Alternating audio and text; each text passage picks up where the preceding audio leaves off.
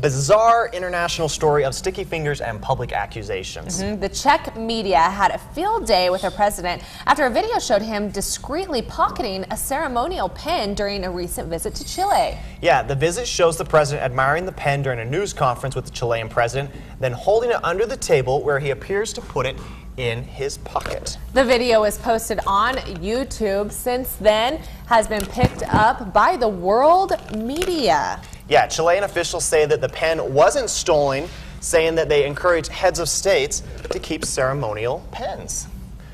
What a bizarre story. That is weird. I don't know why you would want to take people's pens. That's people that take what the you know, we actually there's somebody that steals pens around the studio. We've got not us. It is not us. We don't want where would you take pens. pens? Why people? would we need them?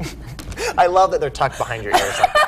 They look so natural, right? Looks completely normal. Actually, there is a pen thief in our newsroom. If you are the one that stole my pens, please give them back. I actually know who it is. I'm not going to call him out, though. Call him out right now. I'm not going to call this. I'm not going to call this person out. Who is it? I'll go through it. Matt Hughey, Matt The Today Show is coming up next. Who is it?